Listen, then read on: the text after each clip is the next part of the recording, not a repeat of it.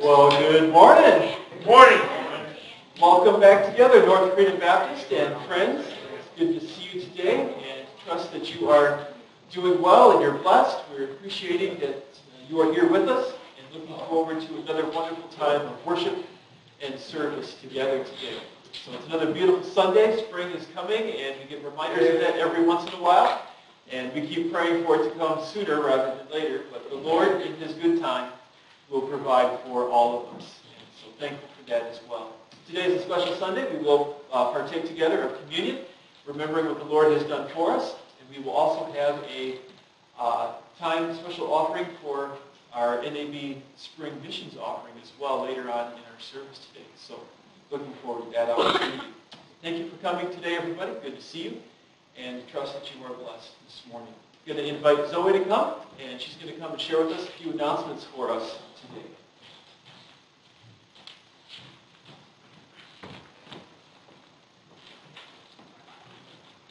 Good morning. Good morning. Hope you're all doing well. So we have a prayer gathering today at 6:30 here at the church. We will be starting a new Sunday school, right? Starting today. Okay. All right. And that is how to study the Bible for yourself. We have the Active Faith Bible Study. That's Tuesdays at 6:30, and we are currently studying Crash Course on Evangelism. We've got our Spring Missions offering this morning. Later this month, Good Friday service at 7 p.m. on Friday, April 15th. Sunrise service and breakfast at 8 a.m. on Sunday, April 17th. Business meeting on April 24th, and that's Sunday. And then we've got a missionary visit as well coming up, and that's Rick and Debbie Barden, and they're going to be with us Sunday night, April 24th at 6:30. Please bring a dessert to share following the service. That's all I got. Thank you. Appreciate that. Yes, last week I hinted that something special was coming, and that is the fact that the Bardens are going to be with us at the end of April. So finally got all that confirmed. And the best time for them to meet with us, according to their schedule, is Sunday night, the 24th at 6:30. So we'll have about a half-hour, 45-minute service, be a light service, mainly for them to present what they've been doing for the past several years and what's going on in Cameroon with their medical missions ministry there. And then some time for you guys, for all of us really, to interact with them and to get to know them a little bit and pray for them following with a dessert social. So who doesn't like dessert, right? So looking forward to that, getting to see the Bardens once again. Got a chance to meet them back in Michigan about 10, 12 years ago. So looking forward to meeting them again. They probably don't remember, but that's okay. I believe that's all for our announcements at this time, unless I'm forgetting anything this morning. There'll be more details coming up next week for some other things. But if you need anything, it should be in your bulletin, online, and in the calendar you received as well. Let's begin our service with a word of prayer as our praise team comes forward. Father, we thank you for this time together this morning, that we can meet together as brothers and sisters in Christ to proclaim the praises of Jesus, the Savior, our Savior, the one through whom you have called us to be your sons and daughters. Through his death upon the cross, his resurrection, and our faith in him, we have eternal life, forgiveness of sins. We've been adopted into your family. For that, Father, we are eternally grateful. Today, as we hear your word read and shared, and message given, and as the songs are sung today, we pray that through that all we will express our joy and our gratitude and our delight in who you are and all that you've done for us, allowing you to speak to us, to convict us, to bring us to repentance and confession if necessary, but to overall give us greater confidence in who you are and in who you've called us to be because of Jesus. We thank you, Father, for this time. We thank you for the blessings that you've given to us. We pray, Father, that you be with those who could not be here with us today, whether they be in a hospital or unable to leave home for whatever reason. We pray that you would bless them, encourage their hearts, heal them, and strengthen them today. We do pray, Father, for fellow churches in our community and fellow NAB churches around our country and around the world, missionaries, and of course the persecuted church as well, Father. We pray that you would strengthen all of them. Help them to be fruitful in their ministry, focused upon the gospel and standing firmly upon your word. knowing and trusting that you will provide for their every need. We thank you, Father, for your love for us, and we pray that you would be honored and glorified in all that is said and done today. In Jesus' name, amen.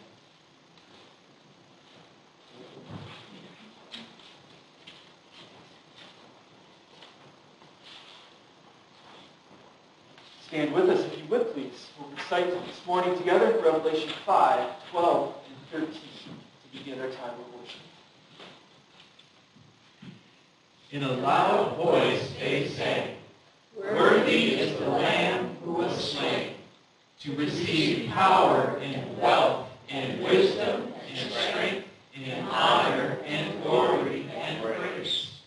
Then I heard every creature in heaven and on earth and under the earth and on the sea, and all that is in them singing, "To him who sits on the throne and to the Lamb be praise and honor and glory and power forever and ever."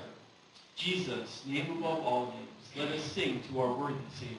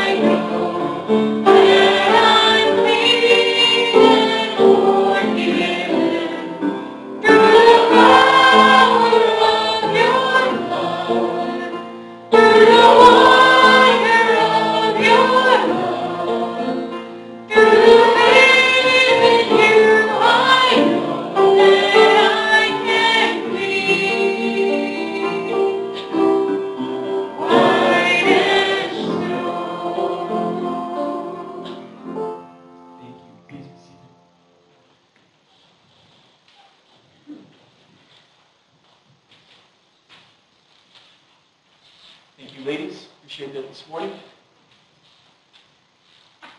Wonderful short choruses, praises that remind us of who Jesus is and allow us to express our joy and our gratitude for all that he has done for us. He is our Savior. He is worthy of all honor, glory, and praise. We also want to take time now to honor worship honor our King and worship Him through the giving of tithes and offerings. And of course, today is our special offering as well for our spring missions. And the NAB is raising funds as part of our conference for reaching out to unreached peoples in Cameroon and Nigeria. So if you would like to give towards that project today, please make sure you designate that on your offering envelope, at least how much you want to go towards that. And any checks written specifically for the spring missions offering need to be made up directly to the church. And we will send one check to the NAB for that. So thank you for offering your praises to God in this fashion, that people might come to know Christ. Gentlemen, if you come forward, please.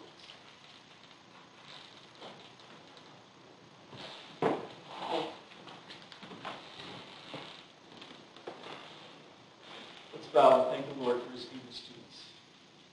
Father, once again this morning, we are reminded of the fact that you have provided each day as a gift for us. And throughout each day, you continue to provide blessings. Continue to fulfill your word and your promises to us, to be with us, to provide for our every needs. Father, you've also called us as your sons and daughters to reach out into all the world. And while we all here might not be able to go physically, we can help support those who have and who will. We thank you for that opportunity. We thank you for those who do go to share the gospel, to create hospitals, to be able to share the gospel with people who are in physical and health needs, to be teachers, to lead churches, to plant churches, in a variety of other ways and means, Father, in which you've called people to serve, to share the gospel, to make disciples. We're thankful for them. We're thankful for the opportunity to serve, to give. We pray that you would take these offerings, Father, whichever they are used for, designated for. We pray that you would multiply them mightily for your name, the expansion of your kingdom. We pray in Jesus' name. Amen.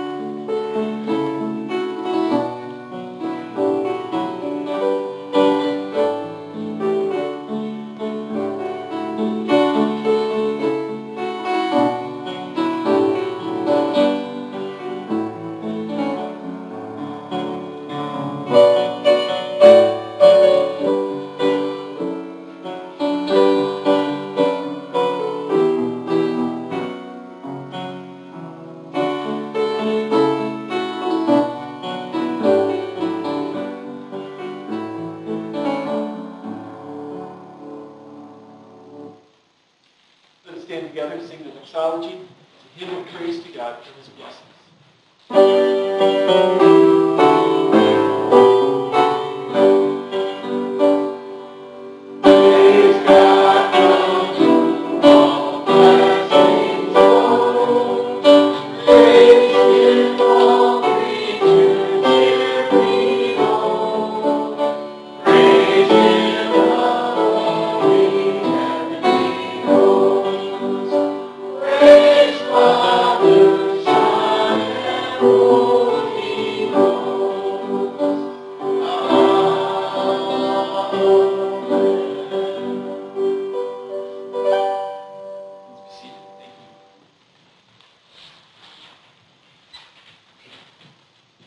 Take your Bibles with me at this time. Turn to the book of Revelation for communion devotional. The book of Revelation, chapter 5. I'll begin reading in verse 6. Wonderful passage in which John describes what he saw in heaven, what he saw and heard. The Lamb who has been declared worthy to open the scrolls, that the end of time may begin. God's final judgment upon sin, upon the earth, and the soon and coming reign of Jesus upon the earth. And in chapter 5, we see more about the scroll of the Lamb. And in verse 6, John writes this. Revelation 5:6. Then I saw a lamb, looking as if it had been slain, standing in the center of the throne, encircled by the 4 living creatures and the elders. He had 7 horns and 7 eyes, which are the 7 spirits of God sent out into all the earth. He came and took the scroll from the right hand of him who sat on the throne. And when he had taken it, the 4 living creatures and the 24 elders fell down before the Lamb. Each one had a harp, and they were holding golden bowls full of incense, which are the prayers of the saints. And they sang a new song. You are worthy to take the scroll and to open its seals, because you were slain, and with your blood you purchased men for God, from every tribe and language and people and nation. You have made them to be a kingdom and priests to serve our God, and they will reign on the earth. Then I looked and heard the voice of many angels, numbering thousands upon thousands, and 10,000 times 10,000. They encircled the throne and the living creatures and the elders. In a loud voice they sang, Worthy is the Lamb who was slain to receive power and wealth and wisdom and strength and honor and glory and praise. Then I heard every creature in heaven and on earth and under the earth and on the sea and all that is in them singing, To him who sits on the throne and to the Lamb be praise and honor and glory and power forever and ever. The four living creatures said, Amen, and the elders fell down and worshipped. Scriptures tell us that this happens on an almost continual basis in heaven, from eternity past, and will continue into eternity future as well. As God the Father is praised for sending his Son, for redeeming sinners through the death of his Son, who is the Lamb, Jesus, the Savior, the Messiah. He is the one who is worthy because he allowed himself to go to the cross. He went to the cross willingly to take sin upon himself, the sin that he did not commit, but the sin of those who have rebelled against him and his Father. And in dying and rising again, he's purchased men for God. All those who have placed their full faith and trust in Jesus alone as their Lord and Savior, who offers true forgiveness and eternal life. From all over the world, from all over time, wherever we may be found, if we place our full faith and trust in what Jesus has done for us, we may find salvation and eternal life. We're a part of God's kingdom, we're part of his family. We get to serve him both now and throughout eternity. There are many, many praises and much more that we could share about this passage, and looking forward to getting into that sometime this year. But I want us to remember and to highlight the worthiness of Jesus. He knew no sin, and he became sin for us, that we might become the righteousness of God in him. So we come to this table, remembering, acknowledging what Jesus did for us and why he had to go to that cross, because we were sinners. We are sinners. But we are the redeemed who have placed our faith in him. We come to remember his body, broken, bruised, and beaten. The God, very God who came to be born of a virgin, lived a sinless and holy life, that he might take upon himself sin, so that we, as we trust in him, take on his righteousness. Through his blood that was shed, our sins are washed away. We are made white as snow, as the scriptures and the song reminds us. We are new creatures in Christ. And we come to this table as the family of God, united in Christ, our Savior. It's a time for us to examine our hearts, to see where we stand with the Lord. If there be any wicked way in us, let us confess and repent of that this morning, and turn to Christ as our Savior, the one who heals and redeems. At this time, we'll call our elders to come as we each bow our heads and spend a few moments with the Lord in prayer, examining your hearts, thanking him for his sacrifice. Gentlemen, when you're ready, you may come forward. Let's go to the Lord in prayer.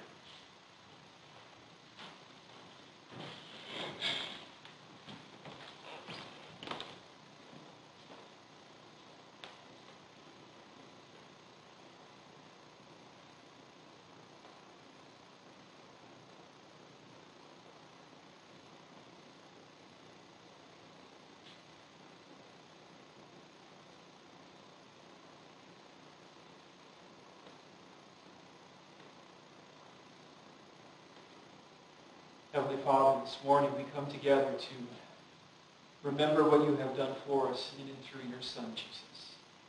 Lord Jesus, we remember what you, according to your word, endured upon the cross, the suffering and shame, taking upon yourself our guilt, that we might be declared innocent and righteous in the eyes of the Father. We thank you for the opportunity to join you in service, to add to the kingdom more and more through the proclamation of the gospel. We pray that this proclamation this morning would bring you honor and glory, for you alone are worthy of all praise.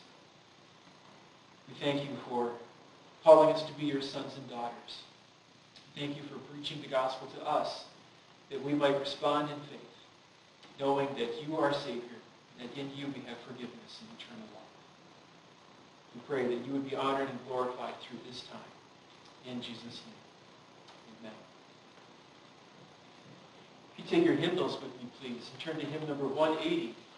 A song written to reflect the scriptures we've already read several times this morning from the book of Revelation, chapter 5. Worthy is the Lamb.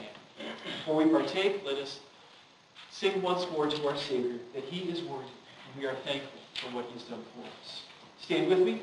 If you want the music, it is in the hymnal, 180. If you need just the words, they are on the screen for you this morning. One time through this wonderful hymn today.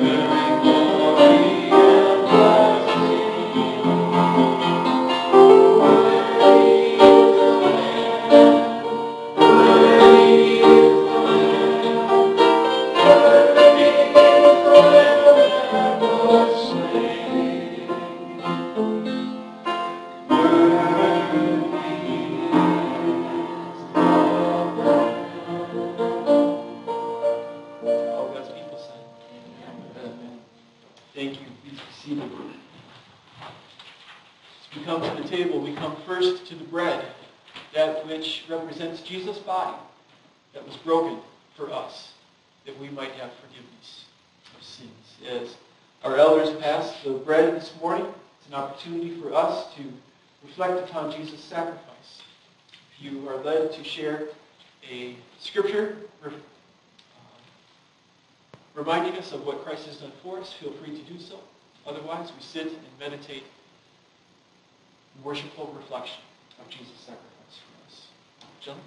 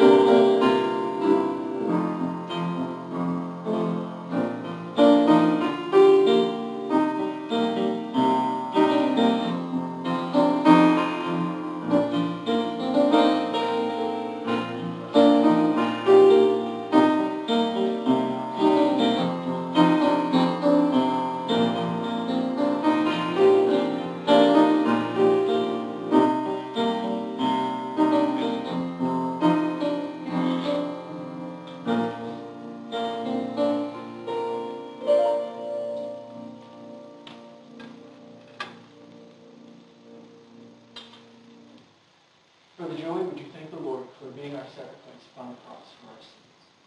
Yes, Heavenly Father, Lord, please put it on our hearts and our minds that this is your body and that you sacrificed it to buy us back from our sinful nature, to pay that cost. And help us to remember and remind us that we are the body of Christ. So help us to glorify you, help us to fulfill your purpose, and to fulfill a great commission. And we thank you, and it is only through grace and mercy that we can enjoy and accept this gift with Jesus' name. On the night Jesus was betrayed, in that final Last Supper during the Passover time, Jesus took bread, he broke it, and he passed it around to his disciples. And he said, "This is my body, which is for you. Eat this in remembrance of me."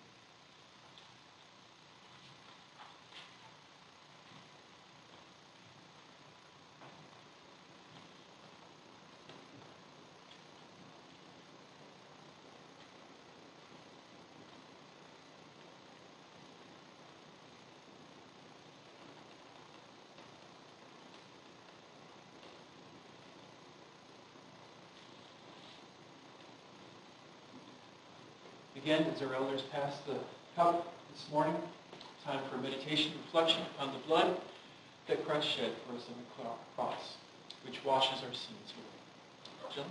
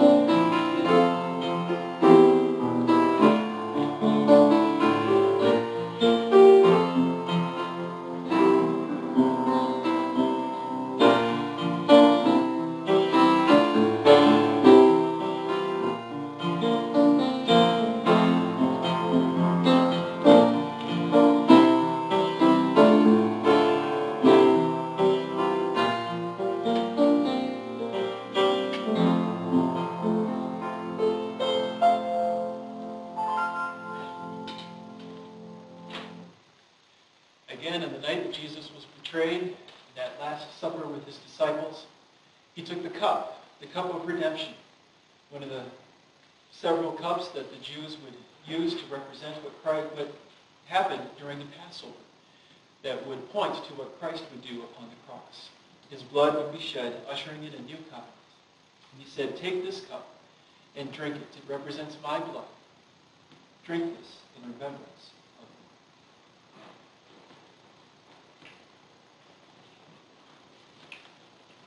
Brother Mike, would you thank the Lord for shedding his blood upon the cross for our sins?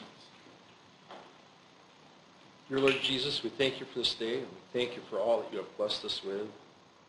Most importantly, Lord, we thank you for your sacrifice on the cross and shedding of your blood to wash our sins will be white as snow. We thank you, Lord. Amen. Amen. As Christ's people, let us once again sing our praises for what he has done for us. Let us turn in our hymnals to 196. There is a fountain filled with blood drawn from Emmanuel's veins.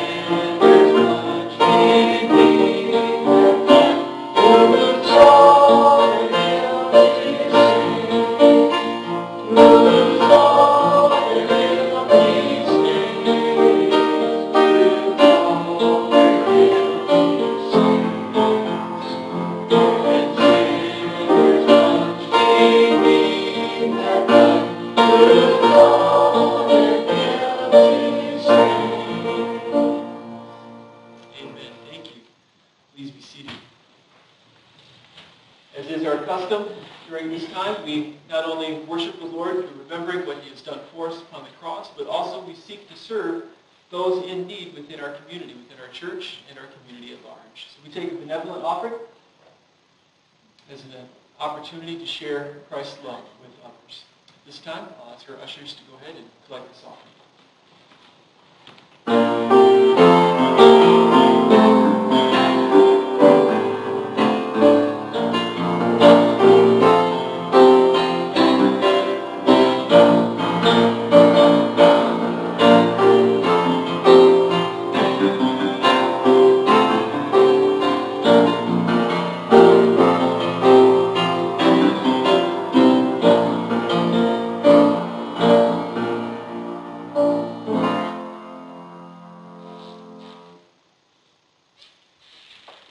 At this time, I invite you to join me in the Gospel of John for this morning's message. John chapter 12. We'll be reading verses 1 through 11. John chapter 12, 1 through 11. A passage that reminds us about honoring Jesus. Our devotion to Jesus, the crucified and risen Lord, shows him great honor.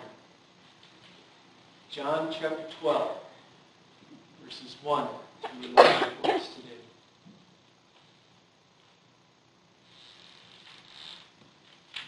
John 12:1. 6 days before the Passover, Jesus arrived at Bethany, where Lazarus lived, whom Jesus had raised from the dead. Here a dinner was given in Jesus' honor. Martha served, while Lazarus was among those reclining at the table with him. Then Mary took a pint of pure nard, an expensive perfume. She poured it on Jesus' feet and wiped his feet with her hair. And the house was filled with the fragrance of the perfume. But one of his disciples, Judas Iscariot, who was later to betray him, objected. Why wasn't this perfume sold and the money given to the poor? It was worth a year's wages. He did not say this because he cared about the poor, but because he was a thief. As keeper of the money bag, he used to help himself to what was put into it. Leave her alone, Jesus replied. It was intended that she would save this perfume for the day of my burial. You will always have the poor among you, but you will not always have me. Meanwhile, a large crowd of Jews found out that Jesus was there and came, not only because of him, but also to see Lazarus, whom he had raised from the dead. So the chief priests made plans to kill Lazarus as well. For on account of him, many of the Jews were going over to Jesus and putting their faith in him. God's word for us this morning from John 12. As I was studying for this passage this week and for this message, a song came to mind that I haven't sung in quite some time, and maybe we'll get a chance to work this into our Sunday morning repertoire, but it's a song entitled, "It is the Cry of My Heart to Follow You." The lyrics in this short chorus go like this. It is the cry of my heart to follow you. It is the cry of my heart to be close to you. It is the cry of my heart to follow all of the days of my life. Teach me your holy ways, O Lord, so I can walk in your truth. Teach me your holy ways, O Lord, and make me wholly devoted to you. Open my eyes so I can see the wonderful things that you do. Open my heart up more and more, and make me wholly devoted to you. The song meant to help us express our deep desire, our deep devotion to Christ as we sing and shout and worship him, because, of course, he is worthy of all honor and praise. We're going to see what it means this morning to honor and be devoted to Jesus. And this passage reminds us not only of this song, but of these themes of devotion, of following wholeheartedly, of what it means to truly honor Jesus, about honoring the Lord and being fully devoted to him. Let us remember as we continue in our study of the book of John, that John 11 was it is a wonderful passage, a wonderful chapter. We took several weeks to go through that chapter. It is the chapter in which Jesus raises Lazarus from the dead. This single event showcased who he truly is, the power that he has over death, because he, as he stated, is the resurrection and the life. Jesus is the source of life. He is the Son of God, the Messiah. John has been writing and sharing the unique signs and statements of Jesus, testifying to the promises of the Old Testament about who the Messiah would be, what he would do, so that they would be able to recognize him and fully believe in him. See, John is writing, once again, we remember this, to those who do believe, so that they might continue in their belief, and to those who are questioning or doubting, or who do not yet believe, that they might fully know with full confidence that Jesus is the Messiah, the one who offers forgiveness of sin and eternal life, so that we would all stand firm in that belief. So for our message this morning, we have the Spirit, through the Apostle John, highlighting an event in which Jesus is properly and highly honored. This is so that we might understand the significance not only of the raising of Lazarus, but also of the triumphal entry, which we will look at next week as we move further in the chapter. So that we can properly understand what it means to be fully devoted to Christ and show him great honor in the process. So we see several things here, as you can see in your notes and on the screen if you're following along. But we're going to go several verses at a time this morning, rather quickly, a familiar passage for us, but I want to highlight several things. First of all, we see in verses 1 and 2 here about honoring Jesus, the occasion and the purpose of honor. As we study the Bible, we always want to look at what is happening, where is it happening, when is it happening. So here we see that Jesus and his disciples are back in Bethany. Bethany is where Lazarus lived. Bethany is where Lazarus was entombed. Bethany is where Jesus traveled to after learning about Lazarus' sickness and eventual death. But after that, at the end of chapter 11, we see that Jesus went off to another place to rest and retreat, and then he did another little tour through Galilee, and then he comes back to Bethany on his way to the cross. Jesus and disciples in Bethany. This is Lazarus and Martha and Mary's hometown. The last time Jesus was here, of course, he raised Lazarus from the dead. And so now they're back, and I think it's finally an opportunity for Lazarus and Martha and Mary to give a dinner in honor of Jesus and what he has accomplished in Lazarus' life. According to the other gospel accounts, this was Simon the leper's home, who had been, of course, healed by Jesus because he couldn't be a leper if he was actually inviting people into his home. He wouldn't even have a home if he was still a leper.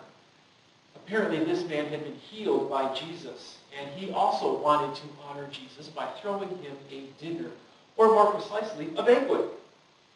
We all like banquets, right? Wedding banquets, receptions. You know, we love to get together and to eat and to party. That's exactly what was going on here. Lazarus was also a guest of honor because Lazarus had the great opportunity of being the one who was raised from the dead. And so he, is kind of famous now. People want to see him. So he's with Jesus. They're reclining near a low table on the floor, kind of a U-shaped table. And they're, of course, at the head of the table, as was customary in those days. So this all suggests that this banquet was a lengthy, time-consuming. They were there to relax and enjoy each other's company, to praise Jesus, to talk with Jesus, and just to spend time with him. A time and a place where good conversation could take place. It's rather striking here that Jesus' ministry would begin in John chapter 2 with a wedding feast. Remember that, where he turned water into wine? And now his public ministry is going to end as he begins his walk to the cross. And it ends with another banquet feast. Big supper.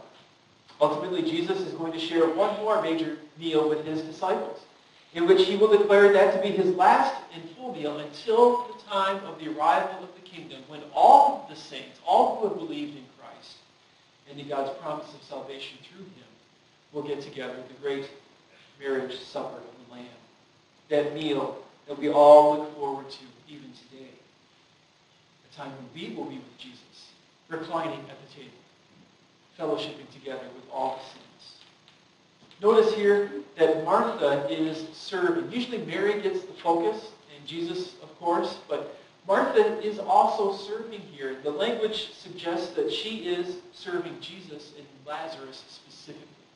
Of course, Lazarus is her brother, and Jesus is her Lord. She has great faith and had great faith in what Jesus could do, never expecting that he could actually raise her brother from the dead.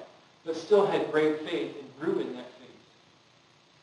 This is a unique situation for Martha to be serving in because it's not her home. She should not really be busy about things, but she wants to honor Jesus in the way that she has been gifted to honor Jesus. Jesus and his dear friend, her brother, are there. They are being honored. And Martha is showing this unique honor to Jesus by serving him and her brother specifically. Very devoted service. So this is the occasion, this is the setting for great honor to happen. It's during this banquet for Jesus that Mary performs the great act of great devotion and honor. In verse 3, Mary took about a pint of pure nard, an expensive perfume. She poured it on Jesus' feet and wiped his feet with her hair, and the house was filled with the fragrance of the perfume. Everybody knew what she did, and everybody would remember that. This banquet honoring Jesus is interrupted by an unusual yet worshipful act. This did not happen all the time, although to Jesus I think it happened at least 2 other times. Mary, a sister to Lazarus, takes what is supposedly her most precious and valuable possession and pours it all over Jesus. Why do I say all over when John says on his feet? Well, the other gospel writers say that she poured it on his head, and so it would flow down his body. She would probably pour it on his head and just poured it all the way down to his feet. Which account is correct? Well, they're all correct because that's what would happen. The Spirit doesn't make mistakes, and neither did the gospel writers. The point is the focus of the incident that they wish to draw attention to. John and most of the other gospel writers always show Mary at Jesus' feet. Think about the last time that Mary got together with Jesus. She fell at his feet, right? And what about the time when Martha was serving and Mary was there sitting at Jesus' feet listening to him teach? In the garden later after his resurrection, Mary will be there at his feet. The point is the feet, the service, the honor. Jesus will show that one of the ways the disciples can show great honor to him and to others is to wash each other's feet, to serve one another, to love one another. Washing feet is a job for slaves, for servants. It's a nasty, dirty task. Anyone who did so willingly would be showing great love and admiration for them. And Jesus is going to teach that later on here in the next couple chapters. So John is foreshadowing what is to come, but at the same time he is showing that service to Jesus is highly honoring to him. Serving one another within the church is highly honoring to Christ. So Mary takes what is extremely expensive and gives it all to Jesus. This perfume and the jar are both very expensive. Most likely a combination of around $3,000 in today's money. $3,000. Think about that. In one moment, it was all given away. The jar was broken because that's how they did that back in the day. That's how you got perfume. You broke the jar so that it would smell and the scent would go throughout the whole house. She broke it so that she could pour it all over Jesus. It's an absolutely stupendous event, except for the fact that it's Jesus who is the recipient of this costly gift. Anybody else, it would have been like, well, Judas's claim would have been probably relevant. But it's Jesus. It's the Messiah. It's the King of Kings, the Lord of Lords, the Savior, the one who will go to the cross. He is worthy of such an act of honor and devotion. Even beyond the financial significance of the act is the fact that Mary let down her hair to wash Jesus' feet. This is a scandalous and even possibly considered immoral act. Women who were honorable and never did this kind of thing, except in front of their own husbands. As far as we know, Mary is not married. So this is a highly emotional and physical outpouring of love and affection for Jesus. She shows no shame for her love for her Savior. She is so deeply moved by who Jesus is, what he has done, and what he will do, that she is moved to worship him in this most intimate fashion, to honor him to the extreme. She does not care about what others are going to think of her. She is only concerned about what Jesus will think, what Jesus will say, and that Jesus is honored. Mary is always found, as I said a moment ago, at the feet of Jesus in the Gospels, demonstrating what it looks like to honor Jesus, to fall at his feet, to worship him, to be humbled by his presence, to be ready and willing to give him everything of who we are and what we have at a moment's notice, without question and without shame. John adds a little detail here to remind us that he was an eyewitness to this. He was there. He saw this happen, and he knows that Jesus came to serve and not to be served. Yet those who truly know him will willingly give their all to serve him, because he alone is worthy of this kind of extravagance. He will say to his disciples, if you're going to be my follower, you must be willing to hate everyone else in your life. Or at least your love for me will look like you hate everybody else in your life and everything else in your life. Are you willing to give up everyone and everything for me? And in many cases around the world today, even in our country, that's what happens. Somebody turns to Christ by faith, and everybody deserts them. Except for the church, and sometimes even those who claim to be Christians. He alone is worthy of everything we can offer him. Mary's act of devotion and honor is noticed, of course. How could it not be noticed? You know, the fragrance is going to fill the whole room. You will remember this moment. In fact, in another gospel account, Jesus says that she will be remembered whenever the gospel is presented. So this act is noticed, but noticed especially in the cry of false honor. Verses 4 through 6, Judas, who would later betray him, objected, why wasn't this perfume sold and the money given to the poor? It was worth a year's wages, $3,000. Think what we could have done with that money. But he didn't care about the poor. He was only looking for an opportunity to take advantage of being Jesus' treasurer. Here we have a cry from one who had already been betraying Jesus, John says, and the disciples. He used to pilfer, take from the money bag, take from Jesus' treasury whenever it suited him. He had already betrayed Jesus' trust. And that's just what sin does to us. We give in to temptation just a little bit every once in a while, and then eventually we're betraying Jesus in what he says to us. The exact opposite of devotion and honor. Judas, we're told, was Jesus' treasurer. He would steal from Jesus and the disciples on a regular basis. John and the gospel writers always show Judas as a betrayer. There's no question. Mark will tell us that it was after this very dinner in Jesus' honor, after this act of honor towards Jesus by Mary, that Judas will go to the authorities. He'll go to the Pharisees and he'll make a deal with them. 30 pieces of silver. All right, I'll find a way to deliver him over to you. And that will happen in a week's time from this moment. This was the final act that drove Judas to betray Jesus. Ultimately and finally. He objects, and of course the other disciples do too, as we read in the other gospel accounts of this moment. The claim is that this should have been used for the poor, which there's nothing wrong with that, and Mary could have very well done that, and it would have been honoring to God. She would have been following the commands of Scripture. The money she would have received could have helped feed a few, though, for just a short time. In reality, though, Judas was masking his true intentions. He's a hypocrite. He doesn't care about the poor, unless he's thinking about himself, which he is. He's just wanting to hide what he has done and what he will do. He's looking better than he really is.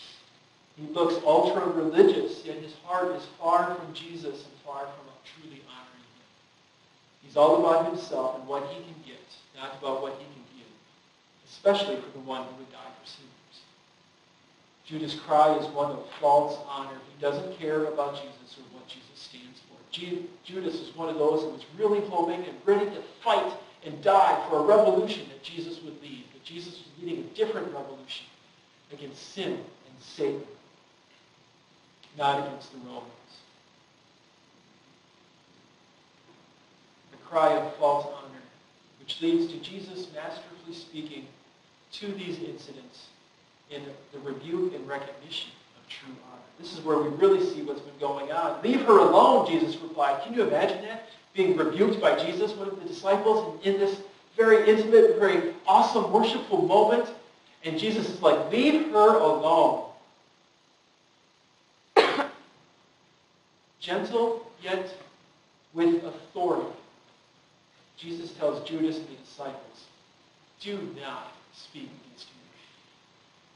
How embarrassing for them to be called out in such a way in front of so many. These are Jesus' disciples, the ones who've been with him for so long, and they still don't fully grasp everything that Jesus has taught them. But it was necessary for Jesus.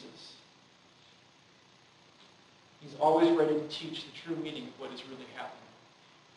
So he explains that this act of great devotion and true honor was right and good. This was good for Mary to do. This was above and beyond. Mary had been entrusted with this perfume, Jesus says, for one reason, that she would honor him.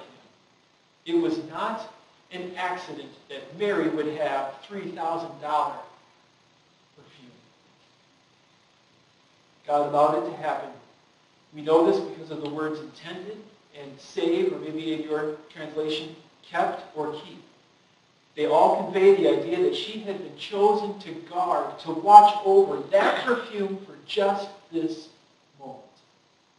To honor Jesus and to show the one who is worthy of honor and praise. So her great act of devotion and honor, she's also pointing out what's going to happen to Jesus. And Jesus takes the opportunity to remind them all, I am going to die.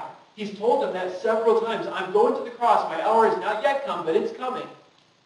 I'm going to go to that cross. I'm going to give my life. I will die, and I will rise 3 days later. Jesus is saying that Mary didn't sell the perfume on purpose, for it had been intended for a greater purpose, to prepare him for burial. Something that the ladies don't actually get to do. The ladies who follow Jesus, who stay at the cross, they watch where Jesus' body gets buried in the tomb. And Nicodemus and Joseph of Arimathea, they do some initial embalming and putting perfumes and spices on Jesus' body. But the ladies don't get to do that because when they finally get to the tomb, Jesus is gone because he's risen from the dead. This was Mary's only chance to honor Christ for what he would do, what he's done.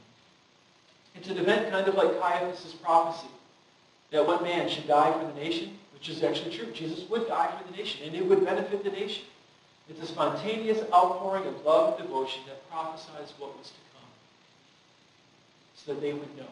This is a clue for John's readers that what was coming for Jesus was of great significance and worthy of great honor and devotion by them, by us.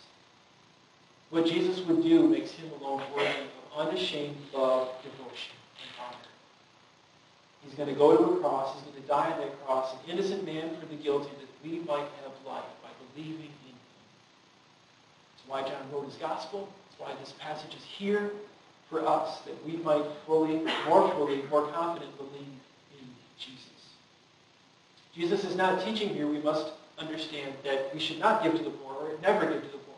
Jesus does say, the Bible does command that we do give to the poor. We help those who are in need. But he's teaching that honoring him is the point of all that we do. In giving to the poor, in helping those who are in need, we do that not just because people are poor, but because we're showing love to Jesus, and we're showing the love of Jesus that they, like Mary, would, like the others around there, would know and understand who Jesus is and what he does. Giving to the poor is a proclamation of the gospel indeed. Giving to the poor and other social outreach is fine and good, but without doing it for Christ, and to the point of pointing others to Christ, it's nothing more than a Judas cry of hypocrisy. We who are saved by grace through faith in Jesus and his death and resurrection, we are eternally indebted to Christ. We should make ourselves fully available for his service. All of who we are, all of what we have, no matter the circumstances. Are we ready to give what we are called to give? We will in fact help those who are in need in every way, but only as it spreads the fragrance of Christ's love and grace. That is what we want to leave them with, the love of Christ.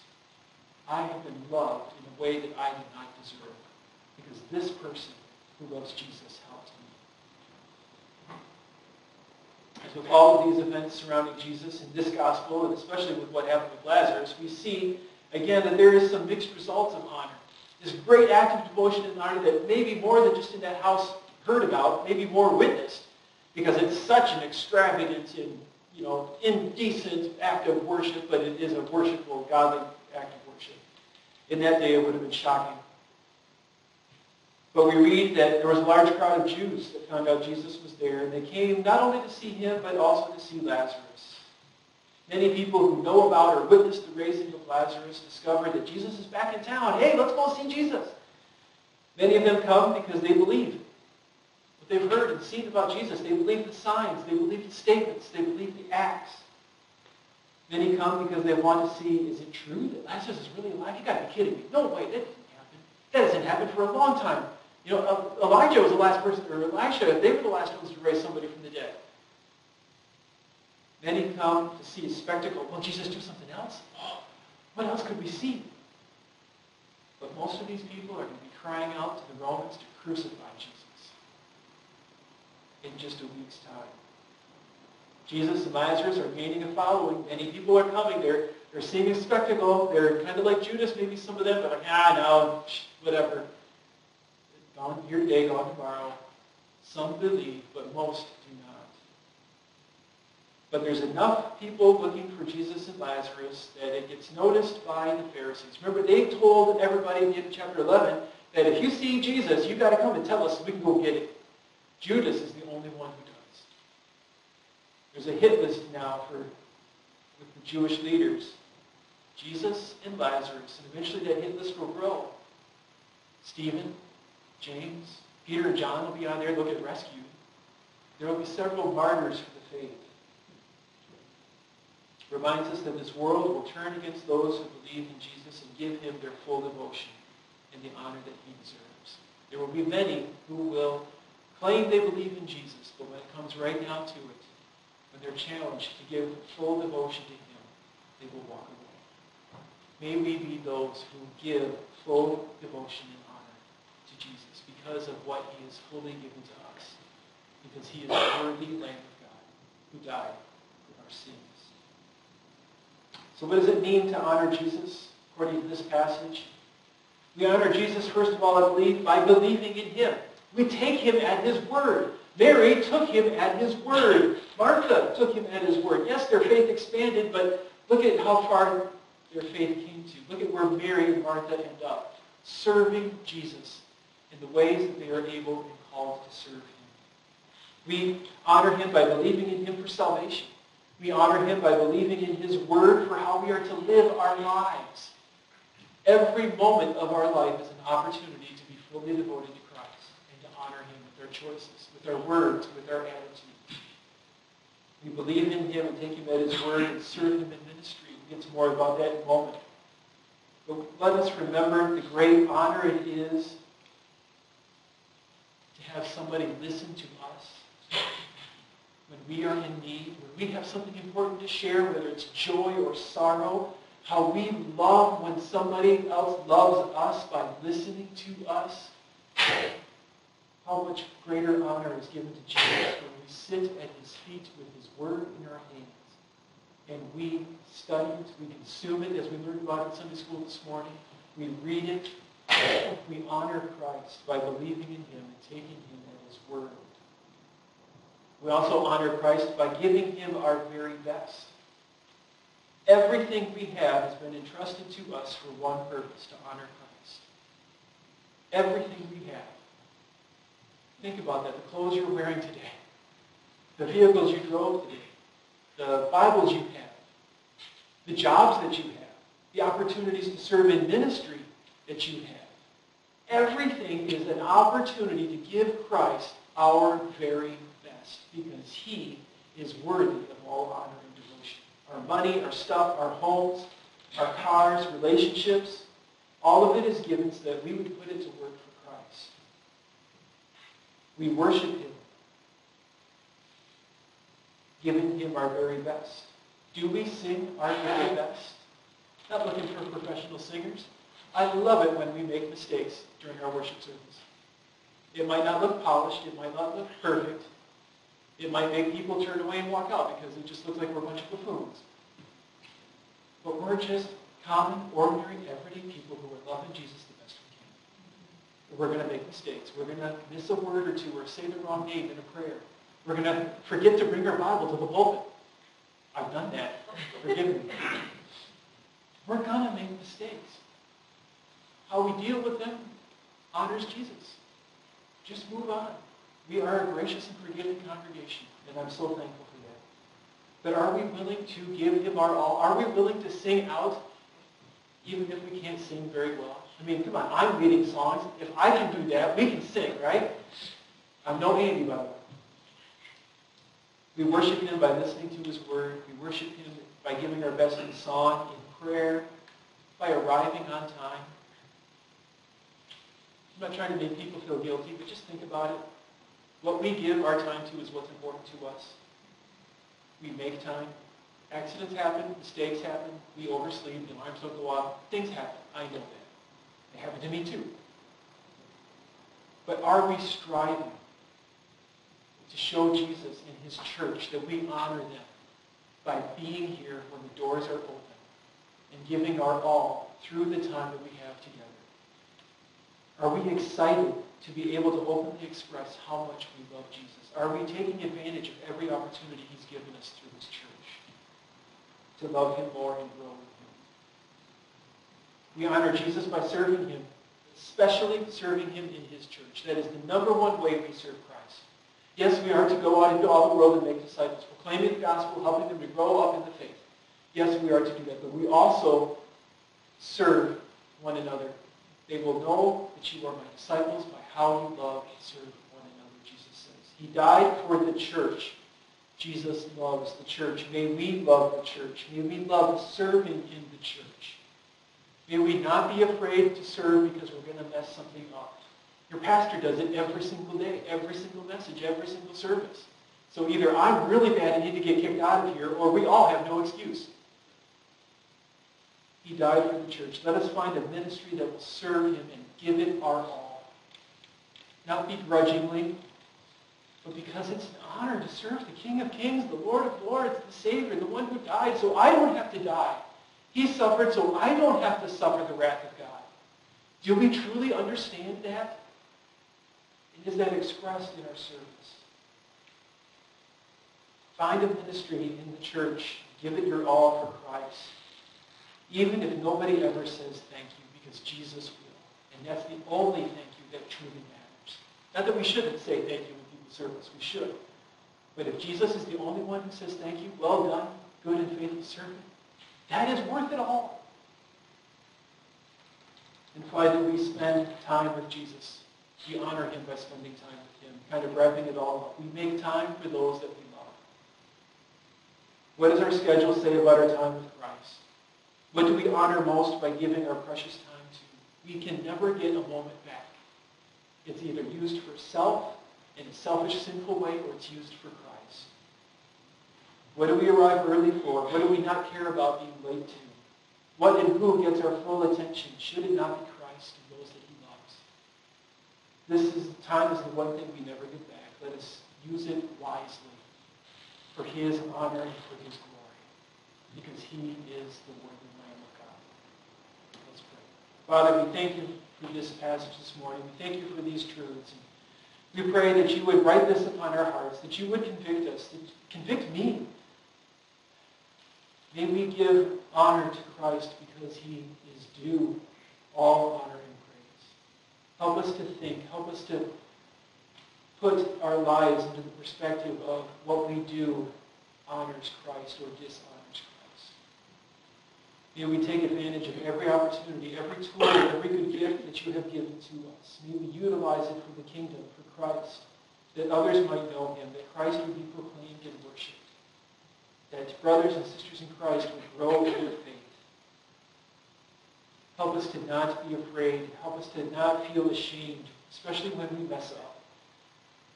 Help us to be thankful for your grace and your forgiveness, and to move forward giving you our very best. We thank you for all that you've done for us, and we pray that you would guide us into honoring you in the way that we should be honored. We pray these things in Jesus' name. Amen. Take your hymnal with me one final time, please, and turn to 379. Take my life and let it be. May it be a life given fully devoted to Christ. Verse 6, the final verse. Take my love, Lord, I pour it out for you.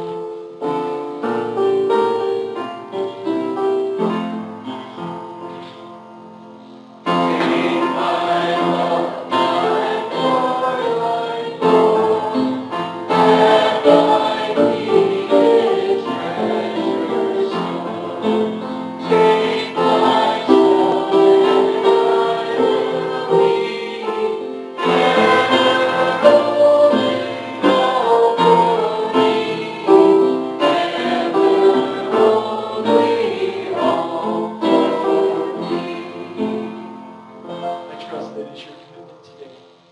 this week to be ever only all for Christ. Let us be reminded once again and accept our mission to go into all the world, proclaiming the gospel. Let's recite together the Great Commission. Therefore, go and make disciples of all nations, baptizing them in the name of the Father, and the Son, and of the Holy Spirit, and teaching them to obey everything I have commanded you. And surely I am with you always, to the very end of the age. Father, we pray that you would dismiss us now with your grace and your peace, fully equipped and encouraged to go and to share the gospel, to make disciples, honoring Christ in all that we do. Bring us back together once again to honor you for who you are. In Jesus' name, amen. Thank you for coming.